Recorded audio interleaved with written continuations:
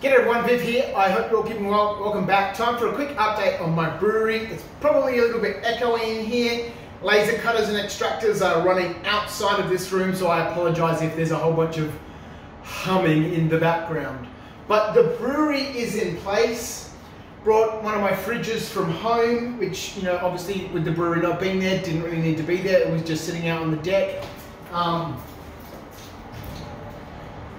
It manages to open up all the way. Sorry about the sound, but you know, I can't be bothered with mics and all that stuff at the moment. It opens up all the way so I get nice, good, clean access. As you can see down the side are all my barrels of grain. But it's you know, I'm happy with it. It's slowly getting there. You can see the hole in the wall over here.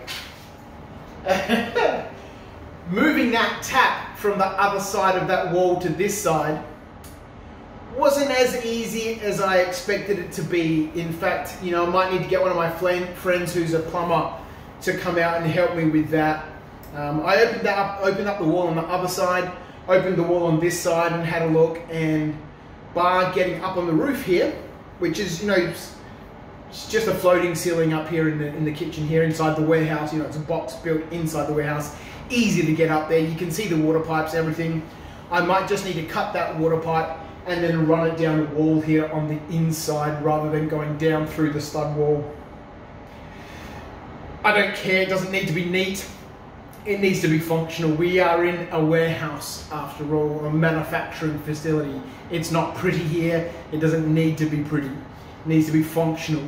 And so I can cut that pipe. There's two taps actually, one just off screen to the left here and that one down there. If I can bring both of them onto this side, that'd be amazing, because then I can put water in my HLT and water straight into the boil kettle, which is over there.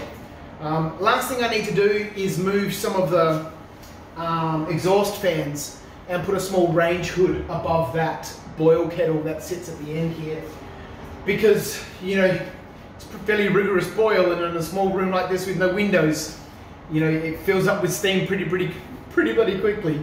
So I might put a small range hood there up to an extractor and then see if I can plumb that into the main extractor, which extracts out for our lasers, extract out through that and then up through the ceiling and through the equipment and stuff there. But we'll see. So far everything is connected. I haven't test run everything yet. The brewery hasn't been used for a while, so I might need to strip all the plumbing and redo all of that. But you know, it's getting there. I'm happy. In another week or so, I reckon I can put a brew on. I want to do some work on the fridge, on my STC 1000, which is what's used to regulate the temperature of the fridge. So, you know, when I'm fermenting inside there, I can keep the fridge at a constant, you know, 17.5, 18 degrees, 18.5, and then, you know, towards the end, you know, ramping up to, you know, 21, 22 degrees to help get rid of that diacetyl towards the end. I mostly brew pale ales and IPAs and stuff like that. I'm not a big lager person, which is, you know, fermented at much lower temperatures. So I want to do some work on the STC. I've got some housing boxes and stuff. Right now it's just a whole bunch of coils and cables all jerry-rigged together with exposed fittings and connections, which, you know, is not ideal. You know, I've brewed like that for years and years.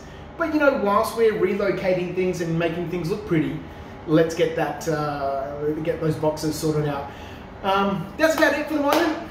Pretty happy, you know, things are functional.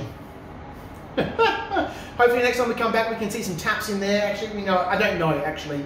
You know, that can only be done after the lockdown here in Victoria is lifted and my friend can get out here to put those taps in. It's not considered an emergency situation, so, you know, technically can't happen right now. Otherwise, you know, I might just get up there and go find some fittings and, you know, do a do-it-yourself job. But we'll see. But it's getting there. The brewery is getting there. Thanks for tuning in, guys. Catch you next time. See ya.